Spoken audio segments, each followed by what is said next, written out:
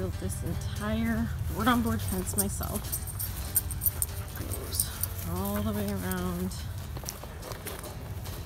back here.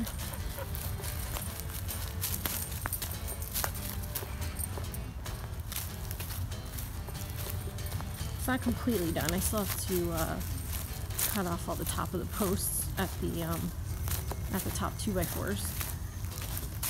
But gotten all this done up to here. So I'm going to show you how I've done it.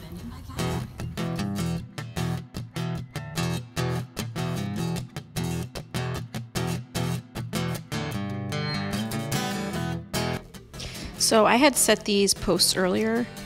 I just dug about 2 feet, then put the posts in, made sure they were level, used a 50 pound of concrete.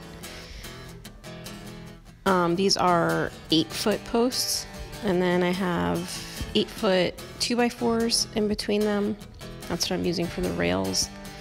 And then I'm using 6-foot 6-inch pickets.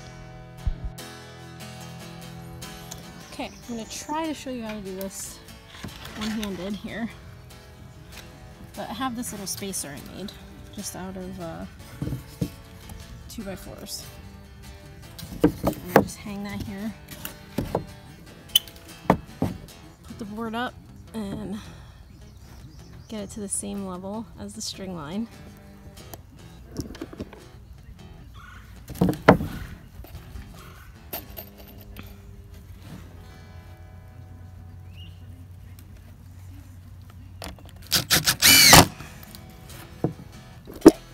This down to the second 2x4 here.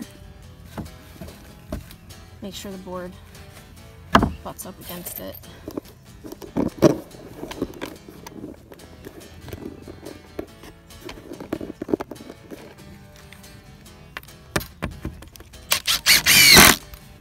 Okay.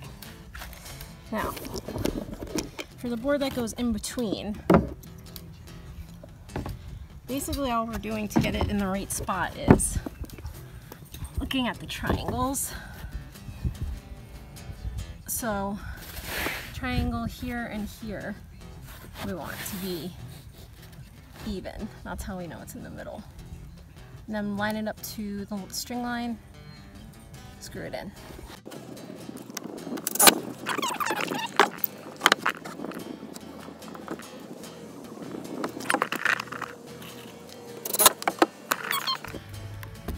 Put a screw in here and here, so there's 2 on each 2x4 for each of the outside pickets.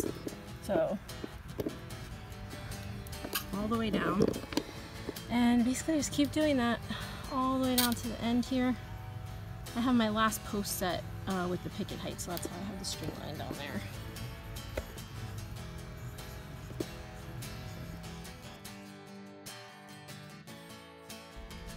So here's just some more time-lapse footage of me finishing up the fence here. I did make it all the way to the corner. So next steps really are waiting a little bit to stain it. I'm going to cut the posts flush to the top of the 2x4s. Also need to finish bringing the fence up to the house, and also making some gates. So those will be some future videos I'm working on. So thanks for watching this one. I'm Sierra DeVito, and I'm a maker. Please subscribe. Thanks.